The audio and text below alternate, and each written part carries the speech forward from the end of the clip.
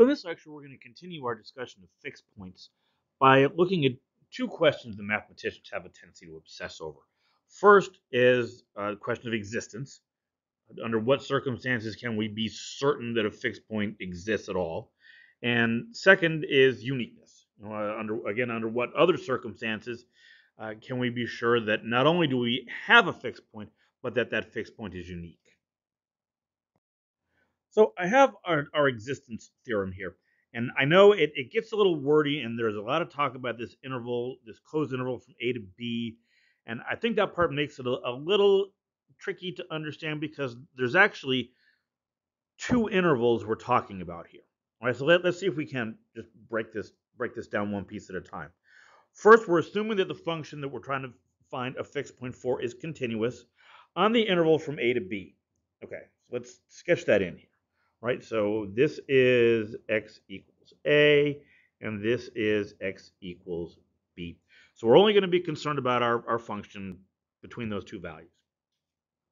And g of x is contained in the interval from a to b for all x in the interval a to b. And this is the part where I think it gets just a little weird. This interval from a to b is on the y-axis, where this one is on the x-axis.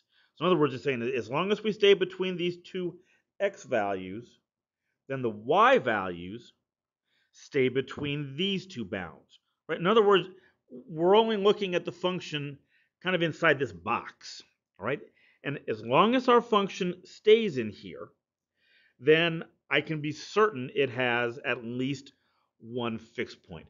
And to kind of intuitively see what's going on here, remember that a function has a fixed point if there exists a point where the graph of the function crosses the graph of the line y equals x. Right, so let me add that into the diagram.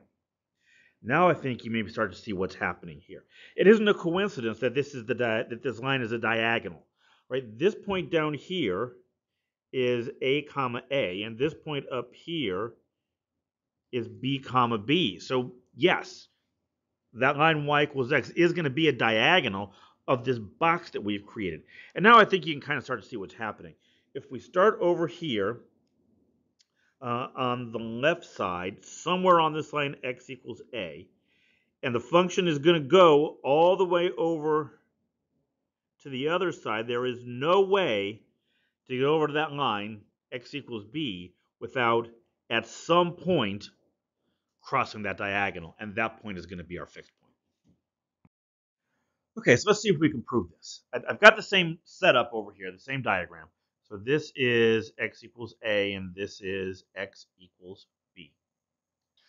All right, so first, if g of a is equal to a, or g of b is equal to b, then we're done.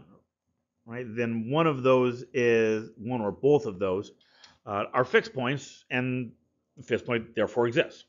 Okay, so assume they aren't. Let's look at the case where they aren't. Assume g of a is not equal to a, and g of b is not equal to b. Then this tells us two things. First, g of a is greater than a, because a is the lower bound, and g of b is less than b, again, because b is the upper bound. All right, so I'm going to define a new function then. I'm going to say let, I'm already used g right here. Let's say let h of x equal g of x minus x. So the first thing I want you to notice here is that h is continuous, right? Because it's the difference of two continuous functions. Okay, I also want you to notice that h of a is equal to g of a minus a, but because g of a is bigger than a, that's greater than 0. Also, h of b is equal to g of b minus b, and this time it's the other way around. G of b is smaller than b, so this is less than 0. All right, so I have this function h, and on one end of this interval, it's below 0, and on the other end of the interval, it's greater than 0. Well, according to the intermediate value theorem, this is the exact same argument we used back when we were talking about the midpoint method, the bisection method. Because it's less than 0 at one end and greater than 0 on the other end, there must be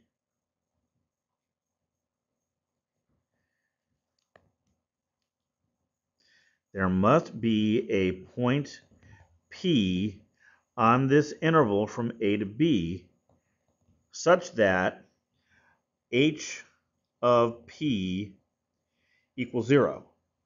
But h of P is g of P minus P. Move the P over to the other side. There must exist a point such that g of P is equal to P, and that's a fixed point. Right? There's the fixed point that we were looking for. Okay, now that we know when we can expect a fixed point to exist, when can we expect a fixed point to be unique? And that's going to be kind of an important question from our numerical analysis perspective. Think about our fixed point iteration method for finding the solution to an equation, right? Because I like to know that there's only one possible answer in this interval.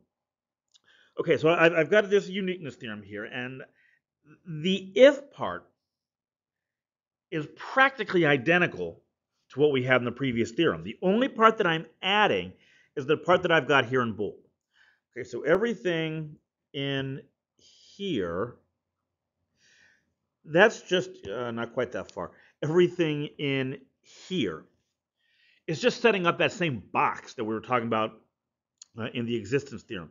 The new part here is that I'm also going to require that the derivative has to be less than 1 for every point on the interval. Okay, so how does that show uniqueness? Well, let's do this. Assume there are 2 fixed points, P and Q, obviously on this interval, such that P is not equal to Q. We're going to do this by contradiction, right? So I'm going to assume that there are, in fact, 2 fixed points and show that this causes a problem. Okay, well, let's say this is x equals P and this is x equals Q. Right? Well, the coordinates of the corresponding points of the graph, remember it's a fixed point, right? So this is going to be the point P comma f of P, and this is going to be the point Q comma f of Q. And they do have to be on that diagonal. Remember, because they're fixed points, f of Q is equal to Q. So this is actually the point Q comma Q. And f of P is equal to P. So this is the point P comma P. All right, so what's the slope of the secant line to my curve through those points? Well, the slope of the secant line is going to be P minus Q over P minus Q, which is 1. Okay, so now I've got my graph. I don't know exactly what it's doing, but it's going around here somewhere between those 2 points. Now, because my function is continuous, remember the mean value theorem from back in first semester calculus. The mean value theorem says that there must be a point on this interval somewhere where the slope of the tangent line at that point is equal to the slope of the secant line. That's the mean value theorem. Right? So let's say that point is R. Right, so remember what the mean value theorem says is that f prime of R is equal to the slope of the secant line. But the slope of the secant line, that's 1. So the theorem says f prime of R is equal to 1, but that's our contradiction. Right? Because remember, back up here, we required that the derivative has to be strictly less than 1. Right? So because the existence of 2 fixed points, 2 distinct fixed points, would cause a contradiction that is actually false. So we can say, therefore, P is equal to Q, and there is, therefore, only 1 fixed point on the interval A comma B. So the key things I want you to take away from this are these first 2 points here. This is the requirement that G is continuous on the interval from A to B, and f of x is contained in the interval from A to B. This is what I call the box criterion. Right? Puts a box around our function. And second, this is the idea that we're interested in functions that are differentiable and have the absolute value of the derivative less than 1 on that open interval. Right?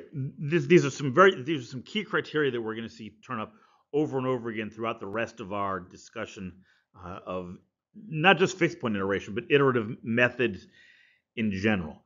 Okay, so in the next lecture, we're going to take the next step. We're going to cycle back to that idea of our fixed point iteration method, and we're going to look at the circumstances where it converges and get a bound on the error of the sequence that we get from doing that iterative method.